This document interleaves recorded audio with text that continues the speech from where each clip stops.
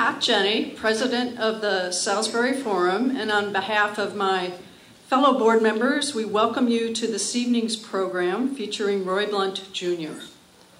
As we continue to enjoy meeting in person, we're asking that all of you wear these masks throughout the program this evening to protect yourselves and us from COVID, of course. Thank you to Housatonic Valley Regional High School, whose principal is here with us today, this evening, for hosting the program. And thanks to our sponsors, including Connecticut Humanities, which provides grants to organizations like Salisbury Forum that connect people and ideas.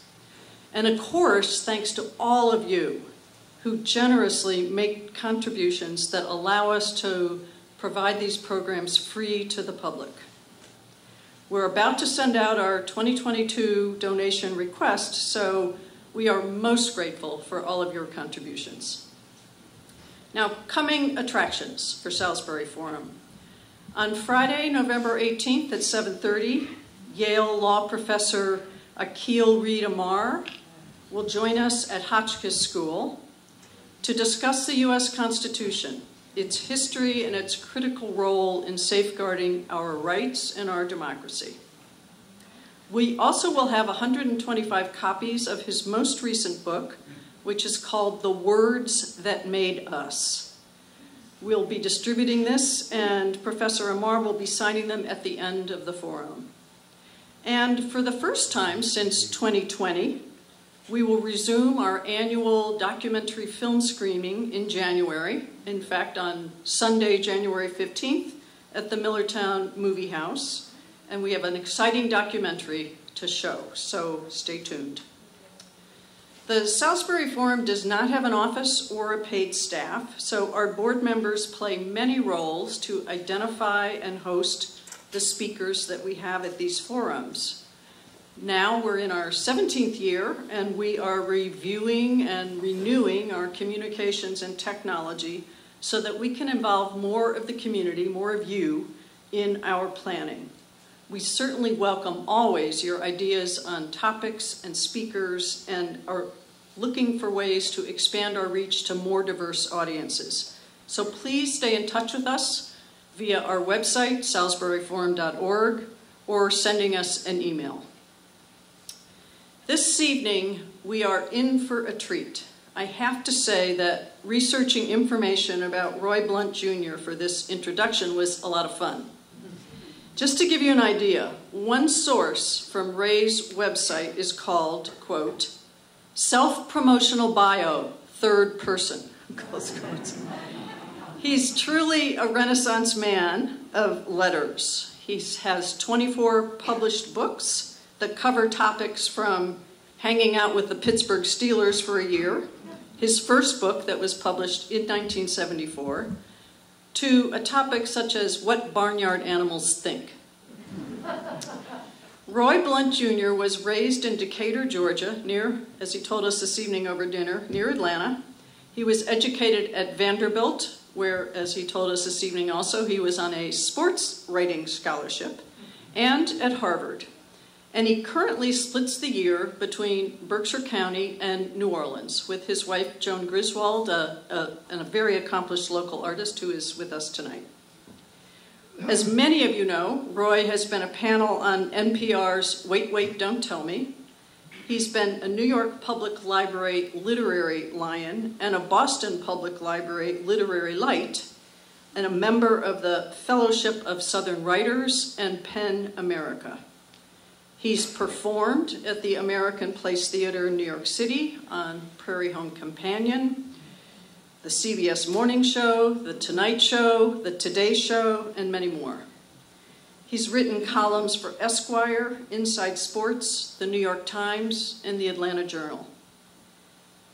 His essays and stories, and yes, even drawings, have appeared in hundreds of different periodicals, including The Atlantic and Vanity Fair. Roy has written a screenplay with Bill Murray. He's performed in films. He's lectured at Harvard, at the 92nd Street Y in Manhattan, the San Diego Forum, and many others. He also has performed with a rock band that had the name Rock Bottom Remainders. A group of writers were members of this band, and they once performed on stage with Bruce Springsteen. So, we are so pleased to have Roy here tonight, so please join me in welcoming him to the Salisbury.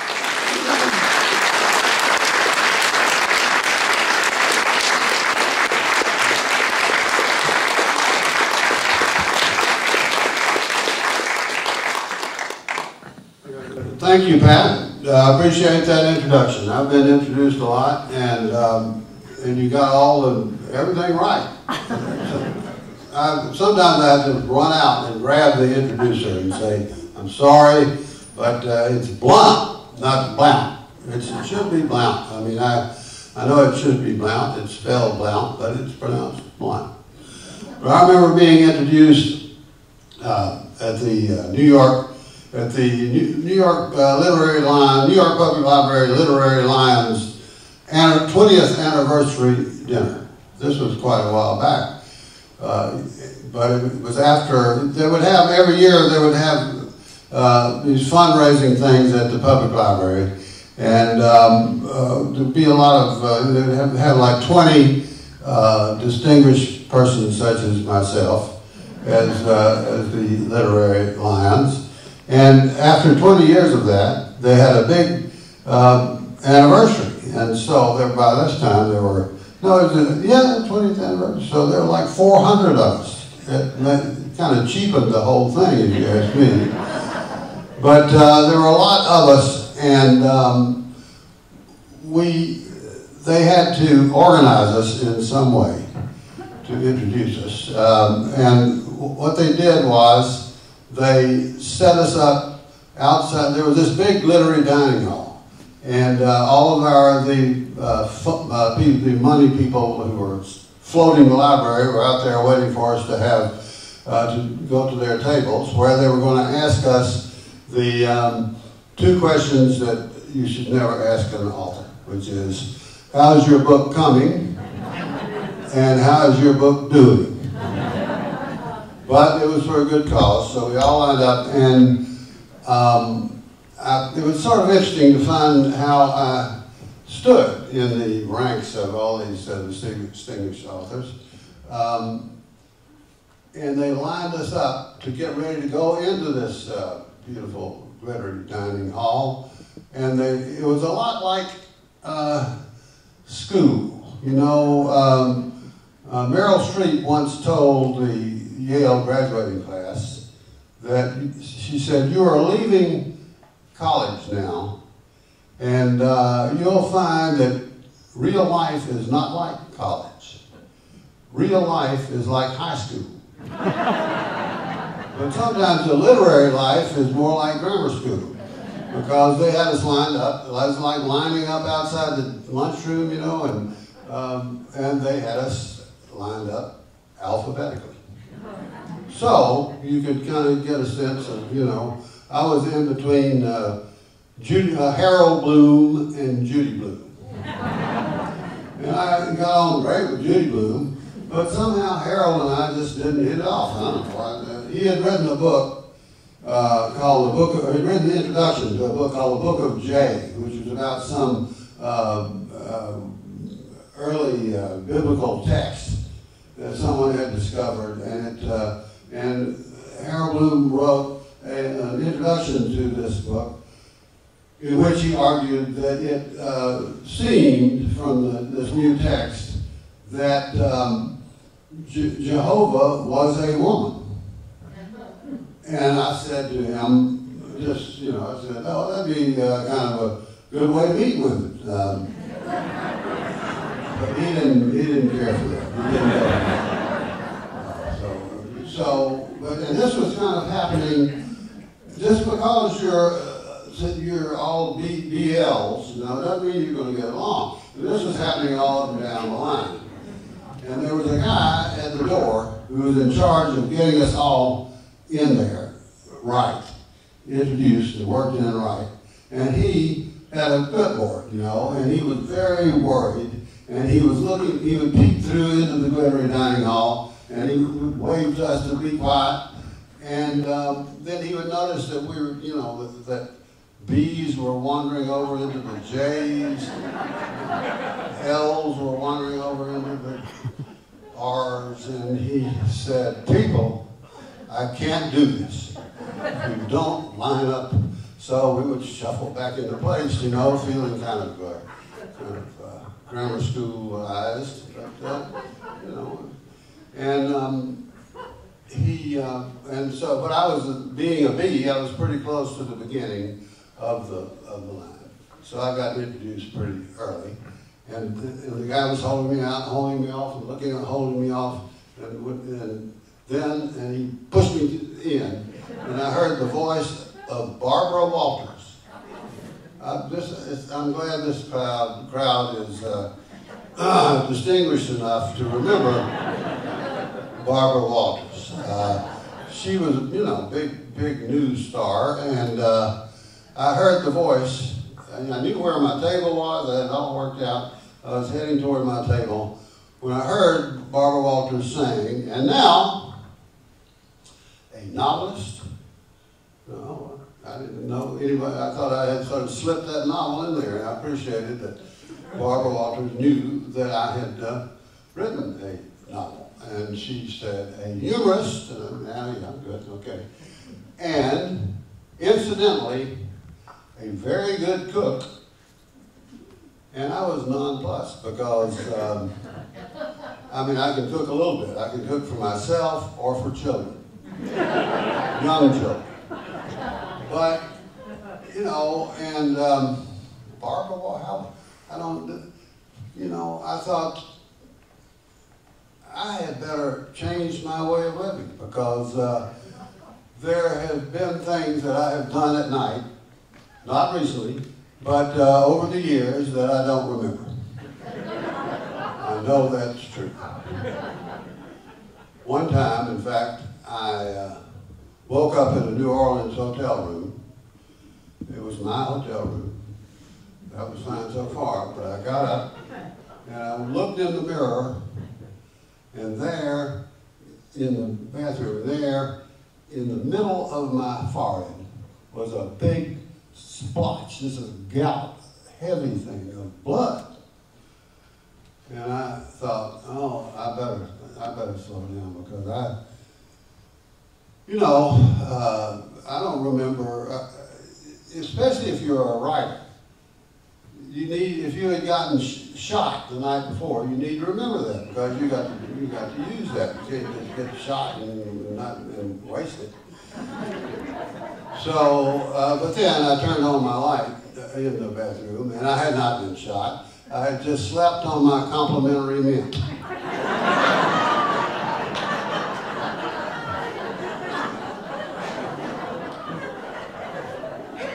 But as I say, I have forgotten things that I have done. But I couldn't imagine ever forgetting cooking for Barbara Walters. And so I was sort of looking back over my shoulder at Barbara Walters as she finished up my introduction, ... Nora Ephron. And there was a smattering of applause, and I sat down, and see, what had happened was that we got out of line, and everybody was a little bit off. At one point, Tony Randall, remember Tony Randall, took over from Barbara Walters, second half of the alphabet, and all of his people were wrong too, but people just went right along. At one point, he said, "George Plimpton," and a little Indian woman walked out. Maharati Mukherjee, and so all I'm saying is that literary recognition is not always what it's cracked up. But I've enjoyed being a writer, and I've done just about every kind of writing. I did a lot of sports writing. There was I did a story with where I wrote a story with Wilt Chamberlain. Now, you probably know who Wilt Chamberlain was. I mean, he was an enormously tall basketball player.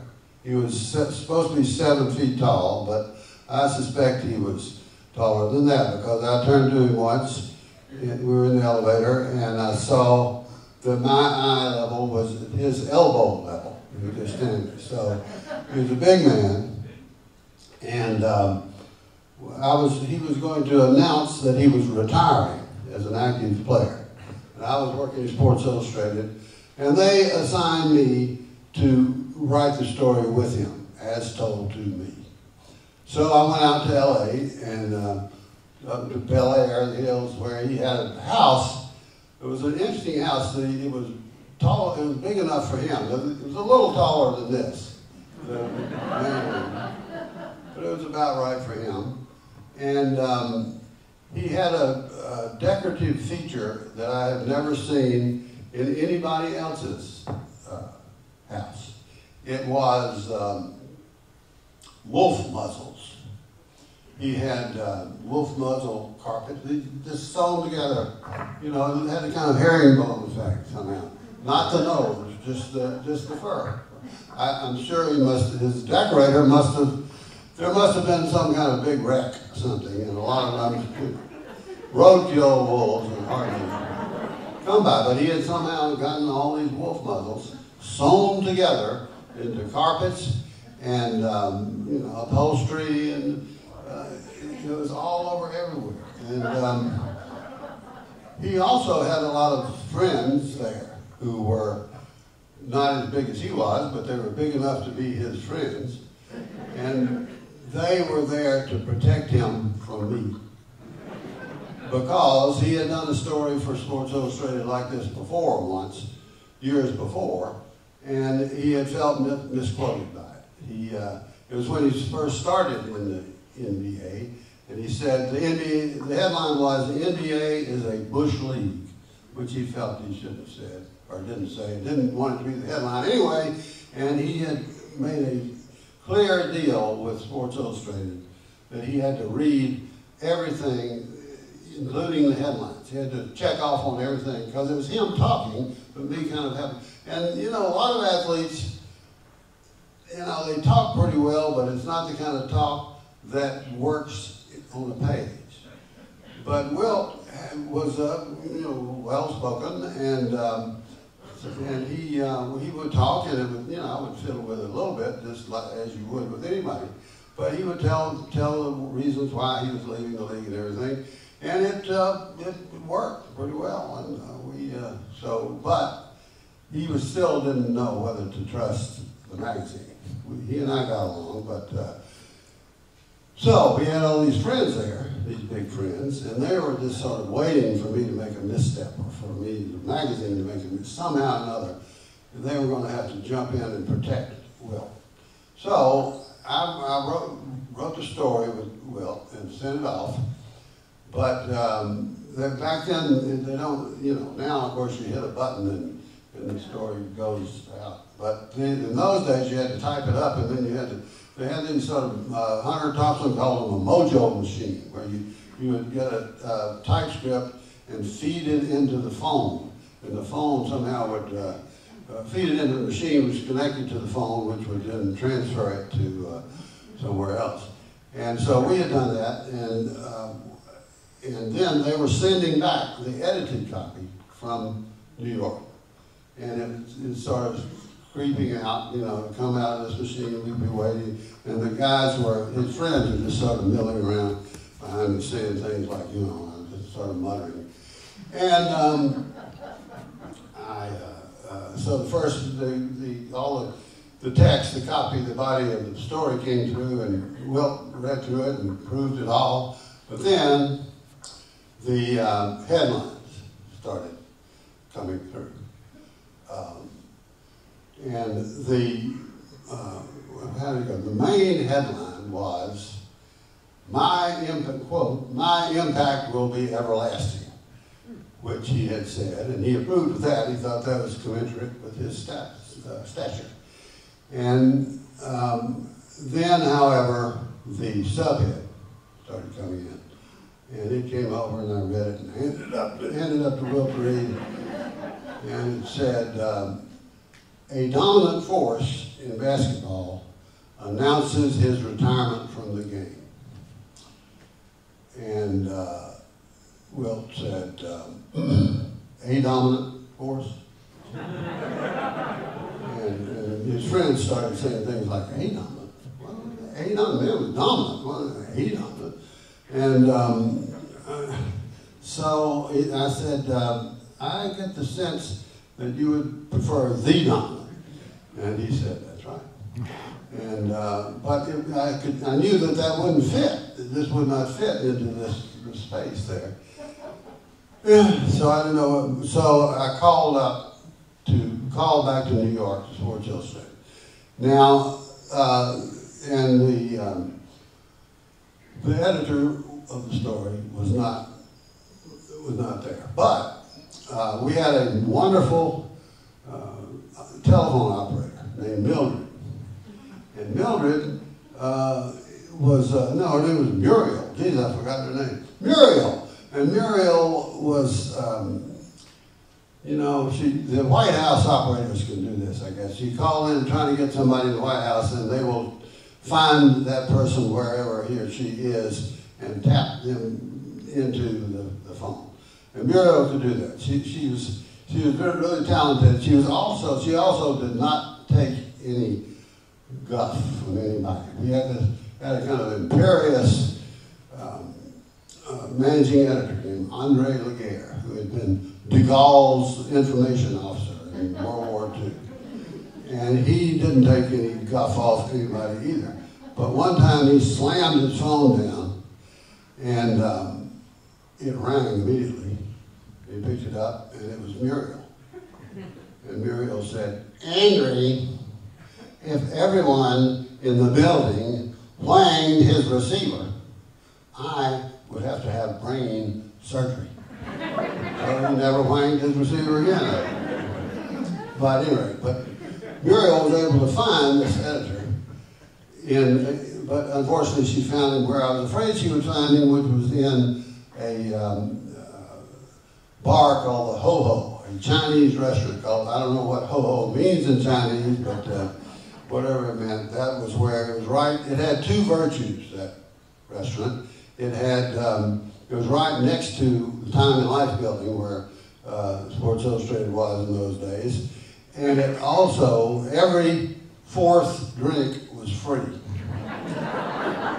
So, you know, if you think about it, do the math. It doesn't hardly pay not to have 8. And this editor was in about his 6th or 7th when we reached him, and I said, I'm here with Will. And the editor said, I don't know what Will. I'm good, what do you? And then his friends were beginning to wander around saying things like, A dominant, A dominant. But come into a man's home and call him A dominant. That's not true. And I couldn't get the editor to make any sense. I tried to get him to say, we need to try to change it to the dominant, and he didn't want it. I don't know, I just couldn't get through to him at all. And so I said, well, I'm sorry, you're just going to have to talk to him directly. So I passed the phone up to Will, and he said into the phone, yeah, it's Will Chairman here. Yeah, I'm, well, I know the meaning of, I know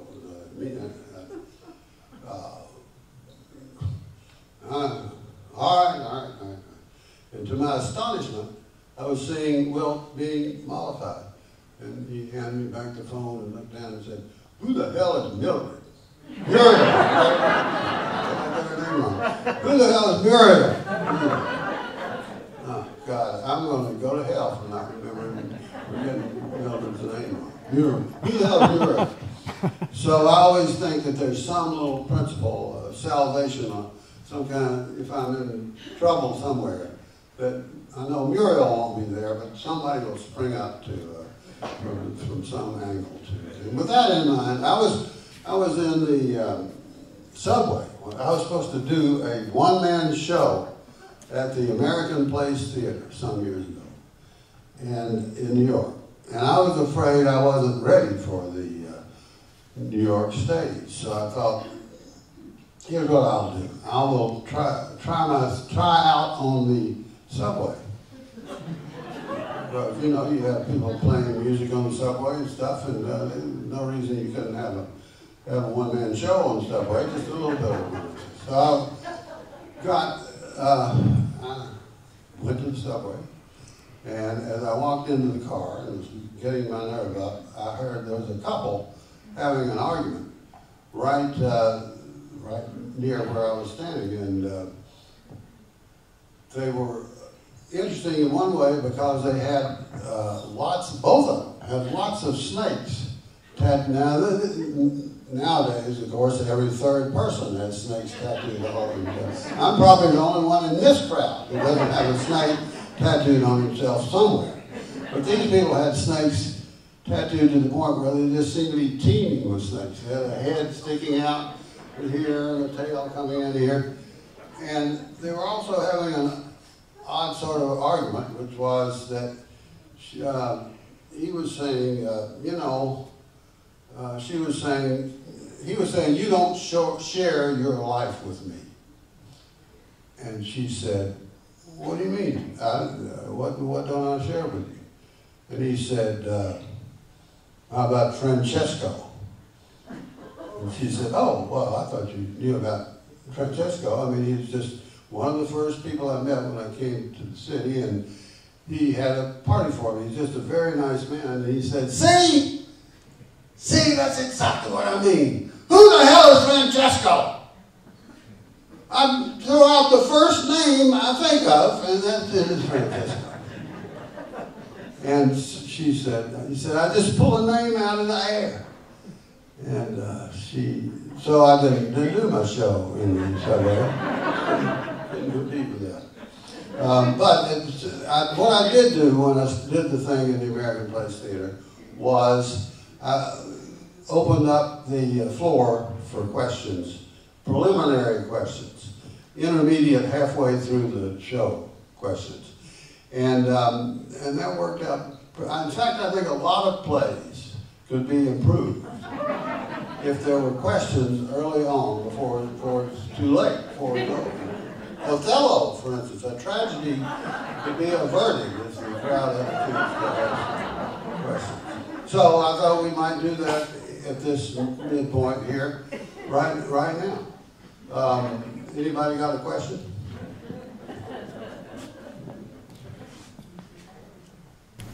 How's your book doing? This is the last one. I would love to sell it to somebody, but I don't want to.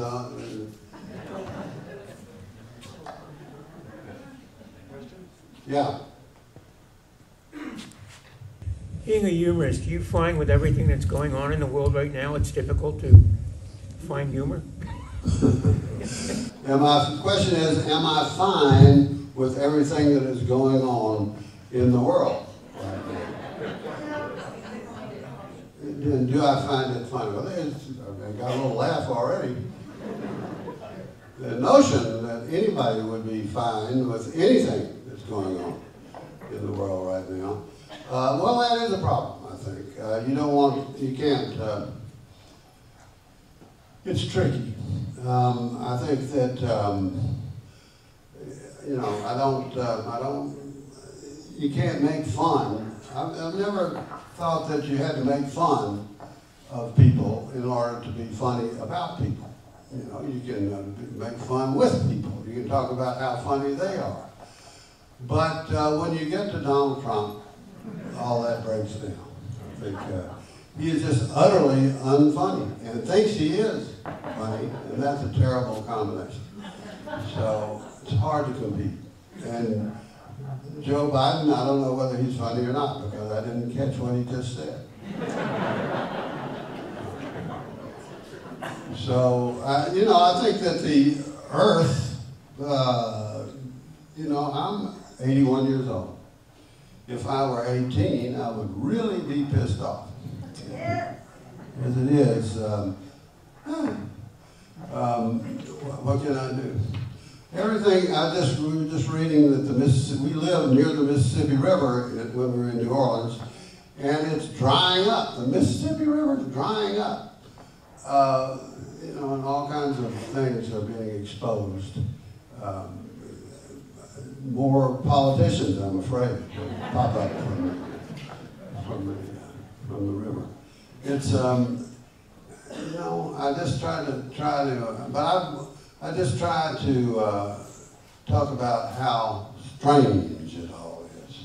It does. If we ever lose track of how strange it all is, then we really will be in trouble. So strangeness will have to do for humor sometime. Anybody else? Yes. Yes. Have you got any stories about your book on the Pittsburgh Steelers that you could share with us? Yeah, I wrote my first book was about spending a whole season with the Pittsburgh Steelers, not playing, but hanging out with the Steelers. And I learned a lot of things there. One is the principle of drink through it. You know, when you're hurt, if you're really, probably not true anymore, but in those days, 1973, you know, they were tough. And they said, if you're hurt, just play through it. And if you're drunk, drink through it.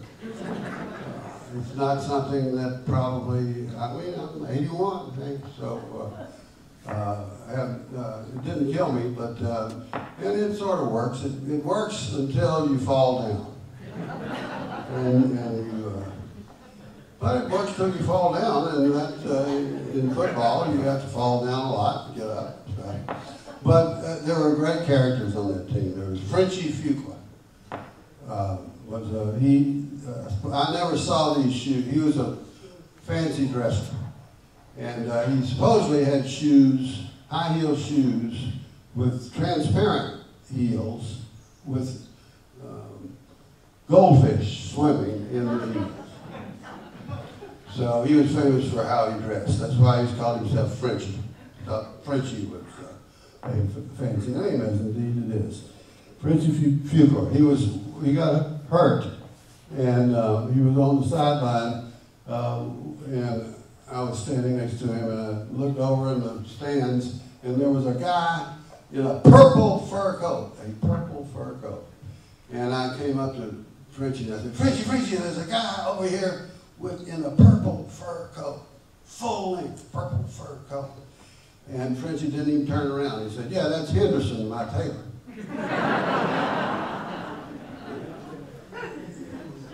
Yeah. Did you meet Steve Blass? He went to this high school. Well, I knew that he was from Falls Village, yeah. I did meet Steve Blass.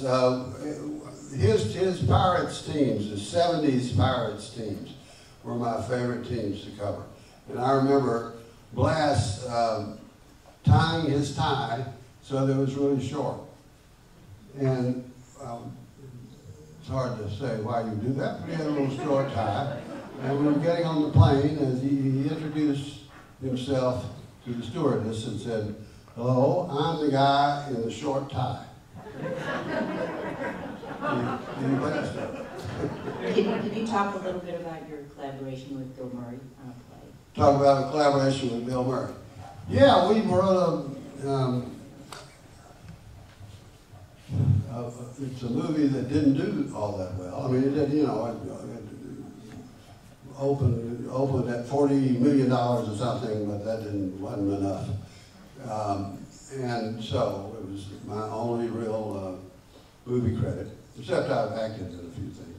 But he just sort of, I had done a story with him about him for GQ or somebody.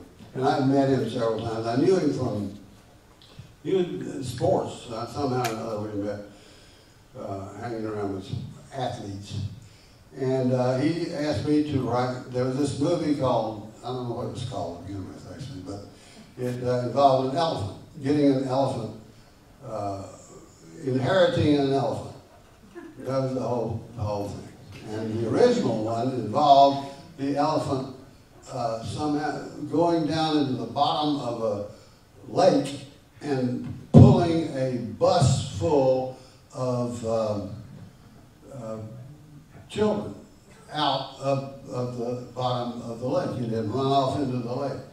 And I thought, well, I'll just, because somebody had already written this, I was rewriting somebody's script, and I thought, oh, I'll change everything except, hey, who doesn't want to see an elephant pull a bus of children out from the bottom of the lake? That's it. I'll just say elephant, but you know, it's not really a writer's problem. You know, you just say elephant. Elephant is seen going underwater, and but the director said, the prospective director said, I don't know how to direct a scene in which an elephant pulls a bus. So I didn't have my elephant pulling a bus climax. So, but I did figure out that Murray played a what do you call it? Motivational speaker. So he could talk to the elephant, and he opened doing the motivation, and they liked it. The movie people did. So I wrote a bunch of dialogue in 2 minutes more. There's an old joke about a guy who was poaching poaching deer out in the woods, you know, and he came up to carrying the deer on his shoulders to his car and his truck, I guess.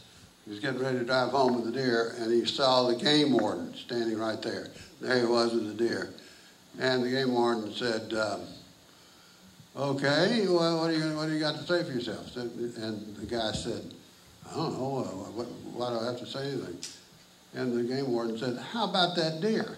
And the guy went, oh, oh, oh, oh. So I used that at some point. You know, the elephant came up behind him.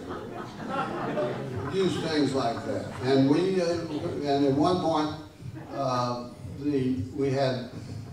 had this small circus. He thought he could go to this circus, this zoo. And the zoo would help him he had to get the elephant to the West Coast. Why, I forget why. But, so I had this little zoo, little petting zoo. I mean, I read somewhere, said we were just meeting people, going around with elephants. Is there a zoo around here? And somebody said, oh yeah, you know, Ferguson's zoo right down here. So we went down, we found that Ferguson's zoo was tiny little creatures, little bitty animals, rabbits and things like that. You know, a little petting zoo. And it turns out that elephants, this was a great elephant. Her real name was Ty, T-A-Y, and she's been in lots of elephant movies. Then, in fact, if you go to her page on, you know, what is it? What's the name of the page? Wikipedia. No, IMDb, Internet Movie Database. Go to her IMDb page. It says, it talks about where she lives and everything, and then it says in the department where it says trivia, it says trivia, she is an elephant. There's nothing trivial about being an elephant, but she was great, and they swam together and stuff. But it turns out that elephants don't like, apparently the whole thing about elephants not liking mice, you know, being afraid of mice is apparently true. Because she was going around, all these little rabbits and things were playing with the elephant, and she was kicking them out. It was awkward. But she didn't step on any of them, but she would just kick them. There would be you know, we would try to do the scene, and then all of a sudden there would be a little rabbit flying through there. Yeah. Well, what is your favorite story from Wait, Wait, Don't Tell Me? And is Peter Sagal naturally witty and funny, or are all of his statements scripted? A lot of Peter's statements are scripted. He does have a script, but he helps to write it, and also he ad-libs off of that. So he is witty. He also gets gets jokes. You know, it's awful to have. We had that show. I've forgotten the man's name. But that show started with an MC who was perfect, except that he didn't get jokes. You know, it was supposed to be a funny show, and you'd say something, and there would be a pause. And then you'd say something else, and there'd be another pause. And it just wasn't going over until Peter became the MC. And it started working. And then Carl, of course, was there, and now we got all these. But I don't. It's fun backstage. I would say the Prairie Home Companions backstage is more fun because they're people. I mean, not anymore, but people are back there making mouth sounds. You know, their act is mouth sounds, and then there are people who are playing nose flutes. I don't know, all kind of stuff. And we don't have the nose flutes as a mouth sound, but backstage, but it's funny back there. People are being funny. And what I can do right now is read you a couple. My favorite thing about doing Wait is, you know, one idea we had recently, my wife and I, is for a new game is Senior Jeopardy. You know what I mean? You'd say, you know the answer. You know, I know it. Come back and you just give me that one. I mean, you're going to give me, but just put a pen down. It's coming. I'll get it. But an offshoot of that would be wait. Wait.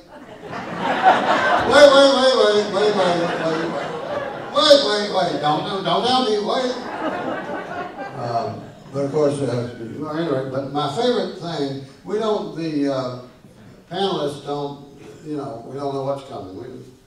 We have to. Ad lib, but we do know the topic of the bluff the listener story. And that's my favorite thing because you can actually make stuff up. It goes like this. Here's an example. Jocelyn Wofford of Milwaukee was turning 40, and she was laid off from her guidance counselor job and laid up with a broken leg. And her husband, Travis, insisted he had to leave town on business. To make up for it, he lined up surprise presents, a home visit massage, and membership in both the Wine of the Month and the Fruit of the Month clubs. When he returned from his trip, there were 4 strangers in his house, sobbing and hugging Jocelyn. See, when the masseur arrived, the delivery guy was waiting with a box of pears. When Jocelyn hobbled to the door, smashed pears were everywhere and the guys were wrestling on the ground. Turned out, small world, they were both seeing the same local woman. Jocelyn's counseling instincts came out. She brought the guys in to talk things through, which they did. And the wine delivery guy arrived, and he took an interest. The 4 of them talked, and finally the massage guy admitted that the fruit guy was actually right for the girl, so they invited her over. And they all sang happy birthday, and drank some wine, and had massages, and ate the rest of the pears, and stayed the night. And there was more fruit in the truck, so they stayed another night. And Jocelyn and the massage guy decided they were right for each other. And they were all 5 crying. They were so happy. And that's when Travis came home. All this came out in divorce court this week. If only, said Travis, I had given her just the massage, or just the wine, or just the fruit.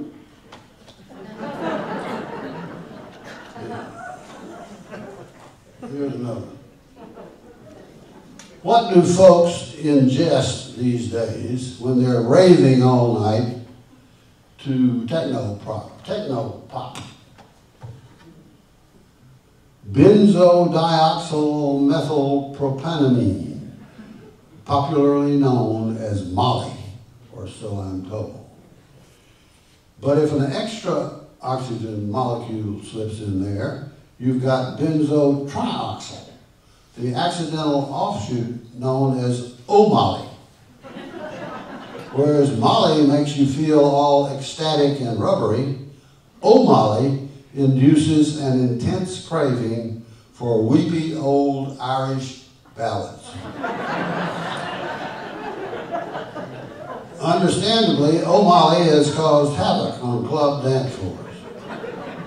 When you're gyrating to electro clash with the laser lights and all, the last thing you want is people standing there glaring at you and crooning "Danny Boy," or worse. According to a study issued this week by the Drug Enforcement Administration, no fatal overdoses of O'Malley have been reported. But a Boston DJ was beaten and thrown through a plate glass window for refusing to sample "My Cheek on Mother's Tattered Shawl," a song virtually impossible to twerk to.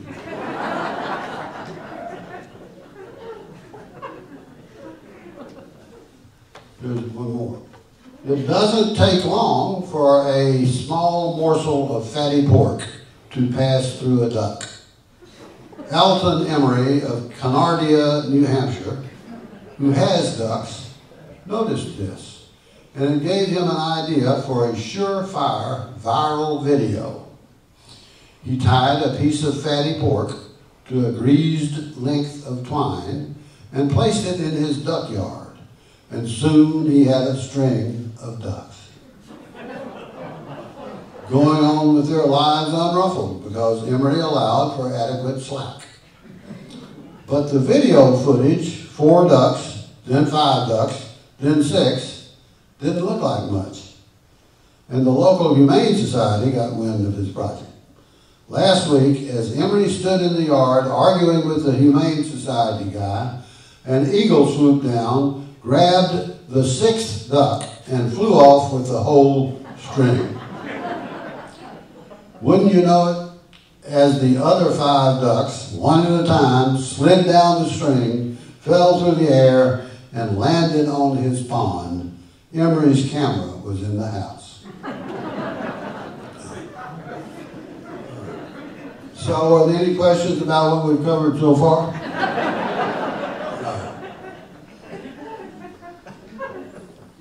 Yes. Yes, I guess I can be much better. What was your most embarrassing moment on Wait, Wait, Don't Tell Me? Did you ever have a gaffe or forget something? Or did somebody else make a blooper? Or Well, let's see. I love this kind of question because my whole life is devoted to covering up embarrassing moments. The other night, John and I went to a play, Searching for Godot. You know that play, Beckett play. And now my wife is blushing. It was a theater in Pittsfield, and there was, I'm 81 years old, and I had probably a beer or two before the show. And as the show swung into its 50th weird, strange, reflective exchange of gnomic utterances, I noticed that the only way to get, well, there was another way. There were 2 ways, but the least obtrusive way to get from my seat and the restroom was to walk not across the middle of the stage, but through the play. I had to walk through the play. Otherwise, I would have to go around. Everybody would see me. So I just walked through the play. And I heard people saying, "Is he Godot?"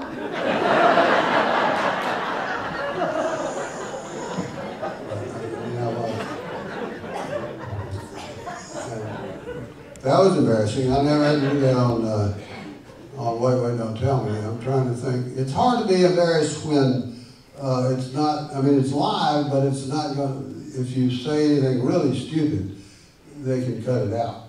So there's that. You got that going for you. I don't know. I'm not the kind of person who does embarrassing things. Or I'm not the kind of person who remembers things. And so we put those 2 things together, and I've got a pretty clean slate. But I have been on the stage in Pittsfield there, the legitimate theater. I've been in a legitimate theater. So I shouldn't have to be funny. Yeah. Tell us about a gig that you have not done that you would like to. A gig that I have not done that I would like to. Well, Queen Elizabeth is dead now.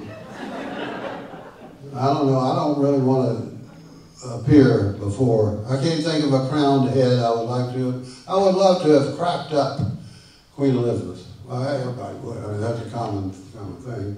I don't know what jokes I would have tried on her. I wouldn't have told her about the walking through waiting for Godot. But I bet she could have dealt with it. You know, she probably. I don't know what a queen does, but if the queen had been with me there, I bet I could have asked her advice, and she said, "Oh dear." A gig that I would like to have done. I wish that like some of the old TV shows. I would love to have been in I Love Lucy. I don't know what I would have done, but new TV is good in its way, but it's not mythic. I would like to have done something mythic. Just walk through the Honeymooners or something. Y'all don't remember the Honeymooners. Yeah. What would a great show to be on? I mean, I would have liked to just bat one. I mean, I did play to write a story for Sports Illustrated. I did play with the 69 Cubs, Chicago Cubs, one of those games. Hey. No, it wasn't the Cubs, it was the White Sox. No, it was the Cubs,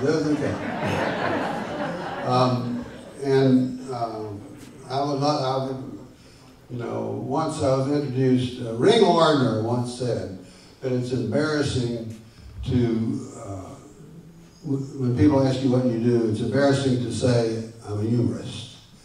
It's like saying, I'm a great third baseman. And that's what I, of course, probably Ring Lardner did too. I wanted to be a great third baseman, but so this is my fallback thing.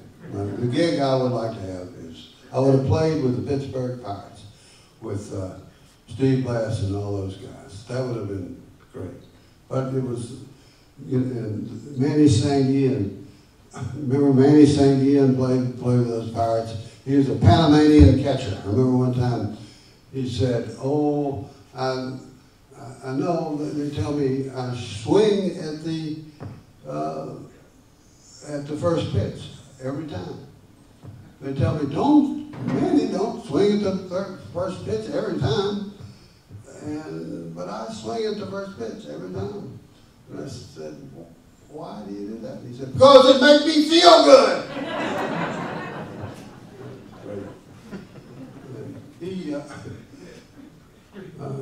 One time he showed me his muscle, and he sort of tweaked it.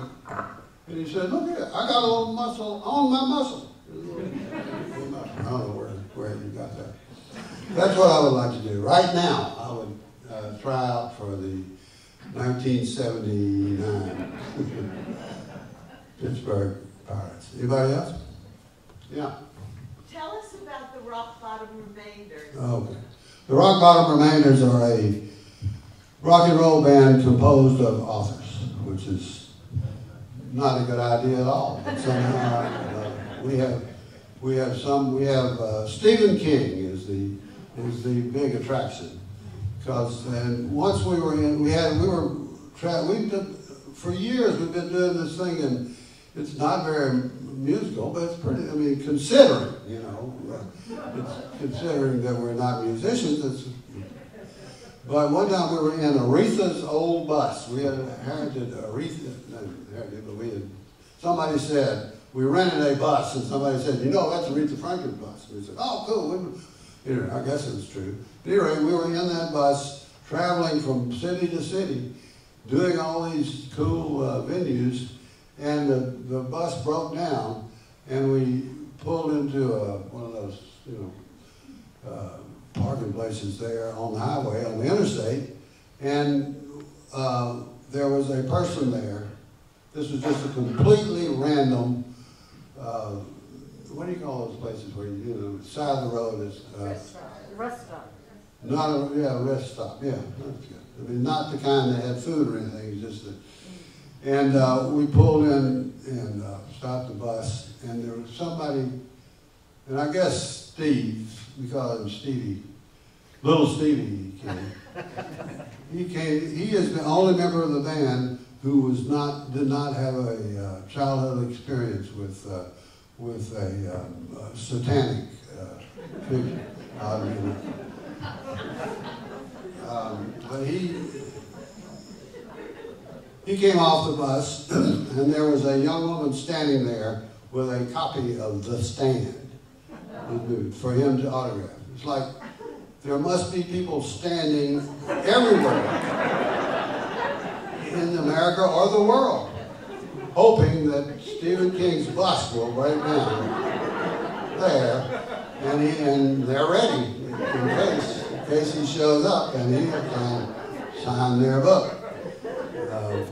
But he would have fans who would come up to the stage and they would have set fire. They would have had lighter fluid they would have long fingernails and lighter fluid in the fingernails, which they had lit, and they would hold up like this. And I had trouble concentrating. But he's used to it, I guess.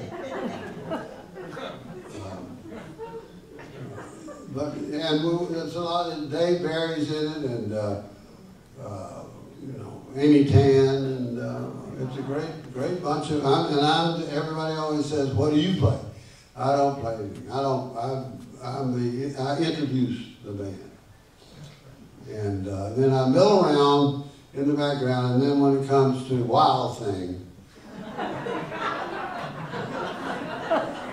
I come in on You Move Me. That's my solo right there. Now, you know, that's a kind of a funny song. Wild Thing, you know. You make my heart sing. You make everything groovy. You know.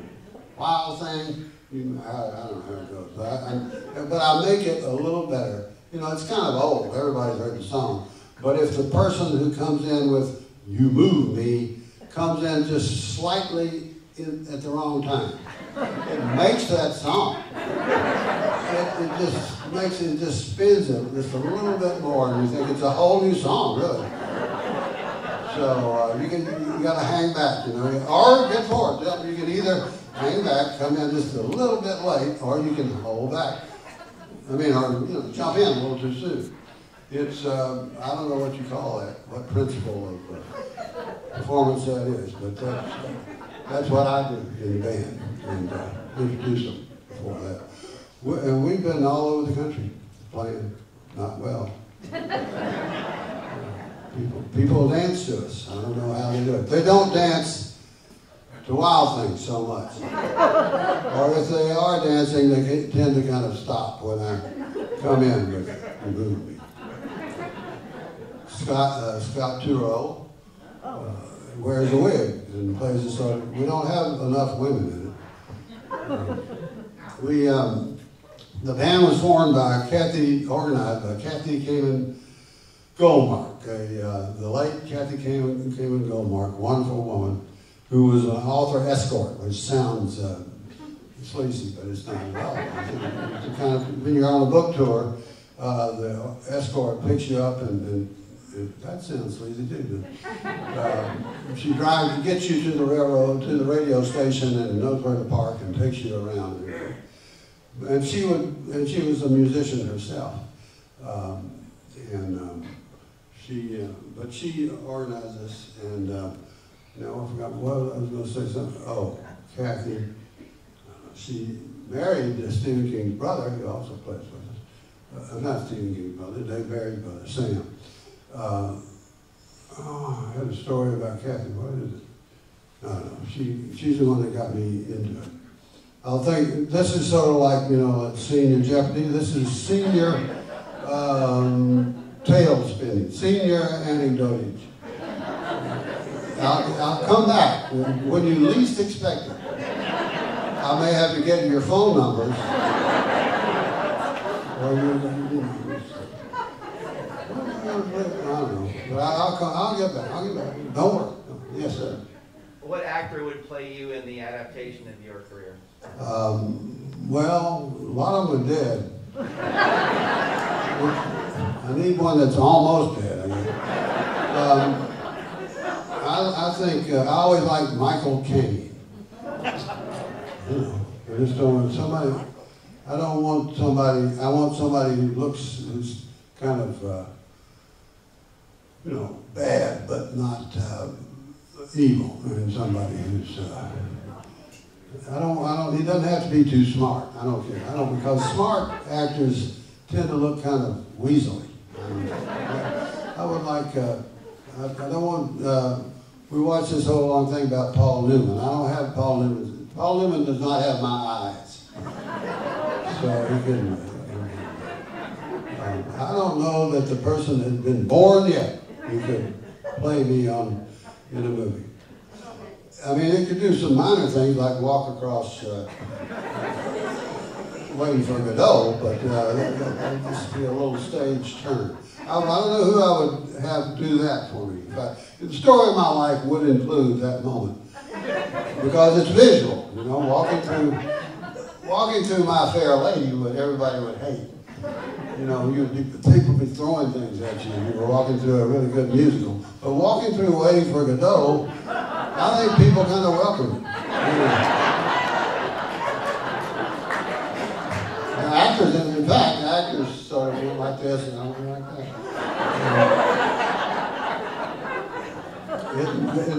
Next time you go to see Waiting for Godot, I won't be there, but I bet they do that. I bet they have that in there. Anybody else? Yes, ma'am. Who was your favorite late night host and why? Who was my favorite late night host and why?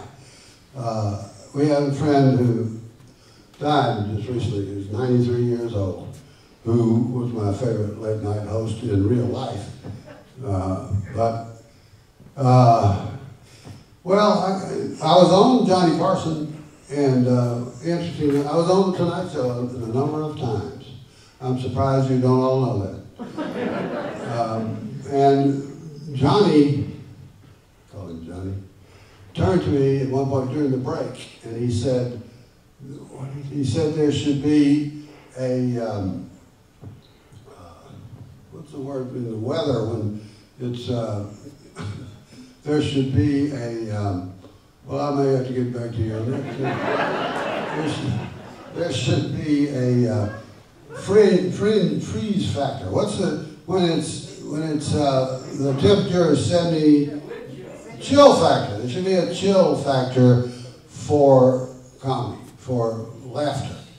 He said because they weren't laughing too much at what I was saying. And he turned to me in the break and said there should be a factor because in the theater they may not be laughing, but you're talking to, you should probably just forget about the people in the theater, except it's nice to hear people laugh, but you're talking to me, one thing, and you're talking to the home audience. And you have to sort of factor all that together and average it out. And so you're doing okay. He was good in Carson, you know, and I was on Letterman. Now, Letterman was weird. I was on Letterman with Bill Murray one time, and Bill Murray came on with T-shirts that had the cover of my book on them, and then he couldn't think of anything to say. And the people, the producers of the show said, "Don't talk, let Bill talk." And I said, "All right," because he's supposed to talk about my book, and he couldn't think of anything to say. And so I was sitting there, and Dave was sitting there, and I said, "Well, it's nice to be sitting here with you, Dave." And that's about, that was the last time I was on Letterman. You know, because who else? I mean, I've been on just about all those old. I haven't been on the recent ones because they're ageist. You know, you never see anybody on there who's older than 79. Strict cutoff there. Anybody else? Yeah. After you walked across the stage and went to use the restroom, did you walk back? No, I did not. That's a good point. That's a good point, because that might not have gone over. And also, it's a kind of mysterious play, you know, and people speculate on the motives of it and what's driving people and everything. And I didn't want to, you know, I didn't want to overdo it.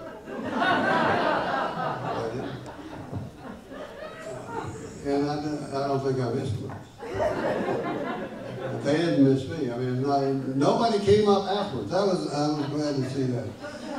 Nobody said, you know, I wouldn't have been surprised if I had been arrested. It would have been terrible.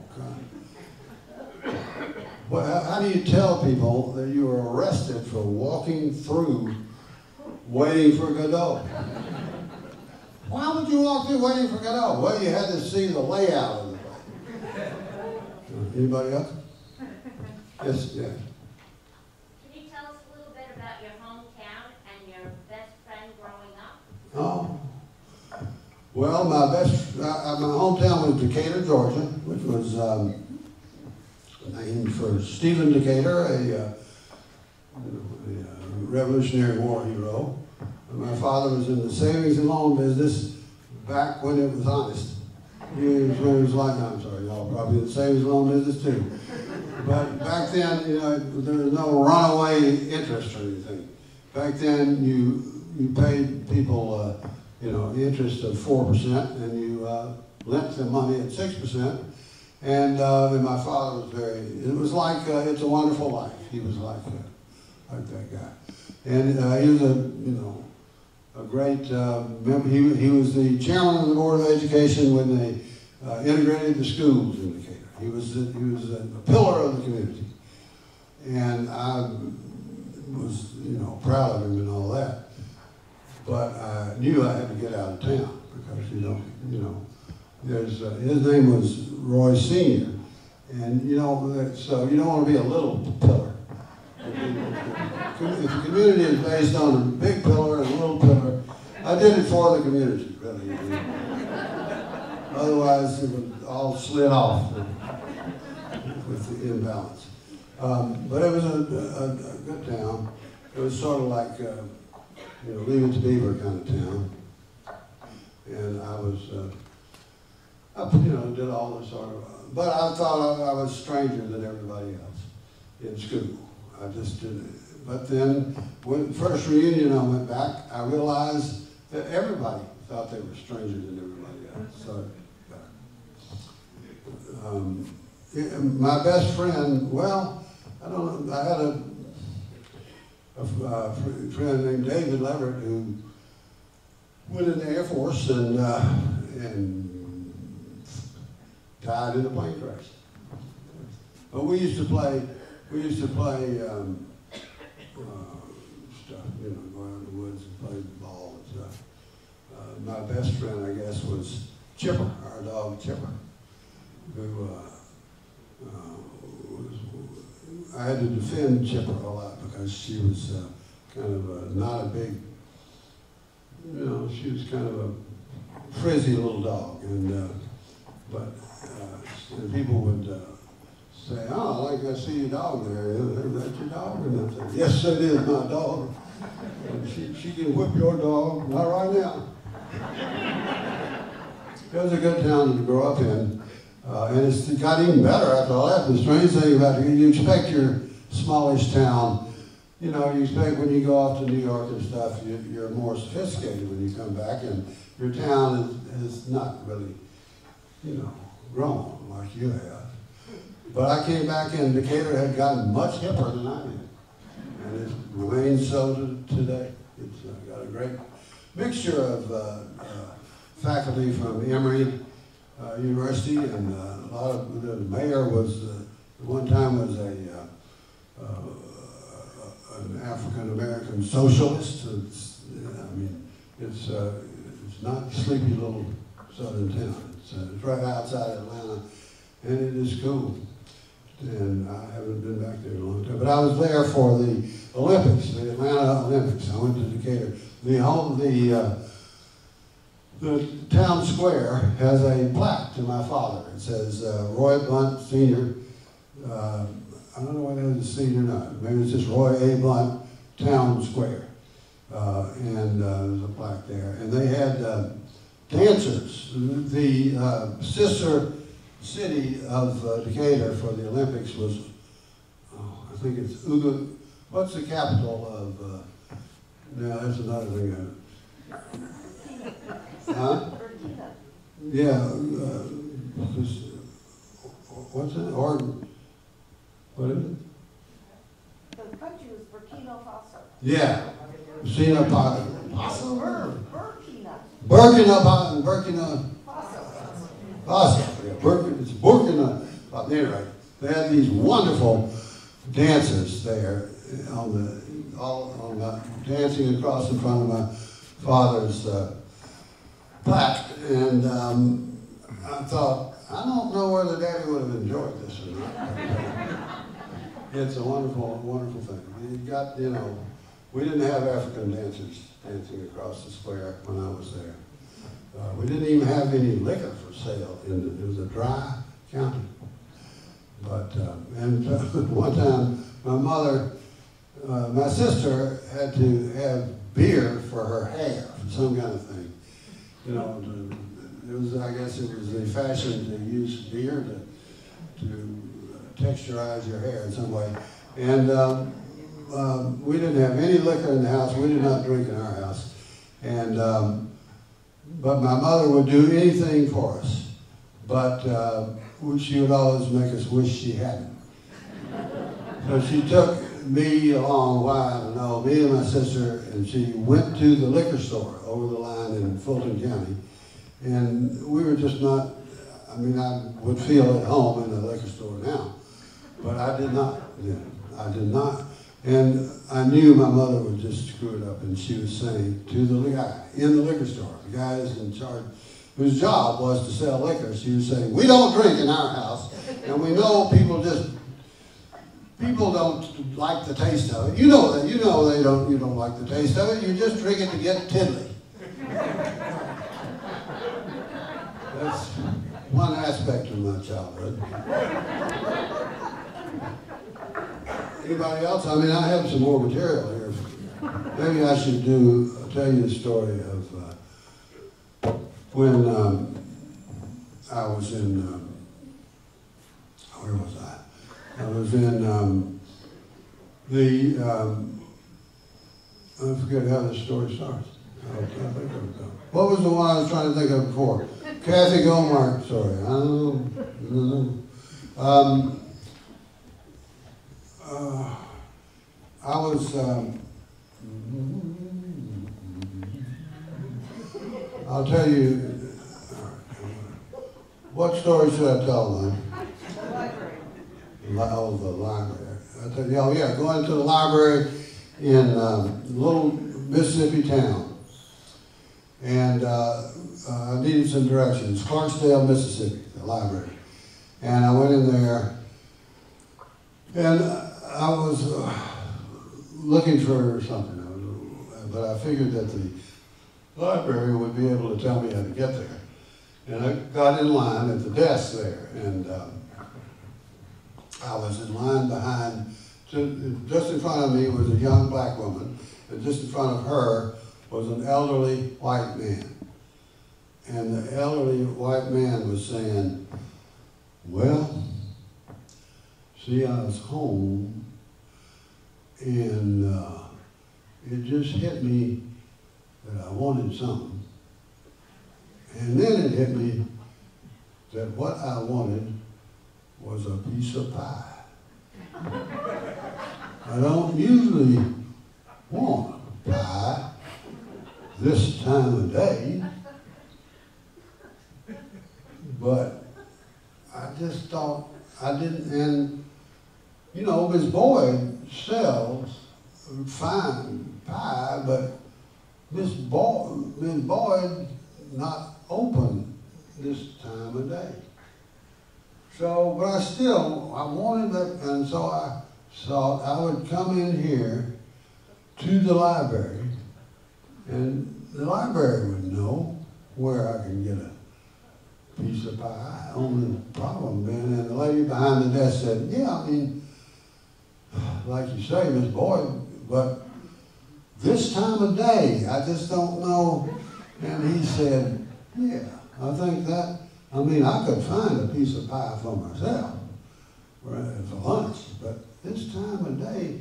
And so the lady behind the desk said, called back to the back of the stacks and said, Eugene? And a faint voice said, huh? Mr. Blanchflower is here, and he wonders where he can get a piece of pie. And the faint voice came from the stacks and said, you mean this time of day? And at that point, the young black woman stepped forward and said, excuse me, do you have anything about the Army? Because I got to get out of this damn town. Thank you.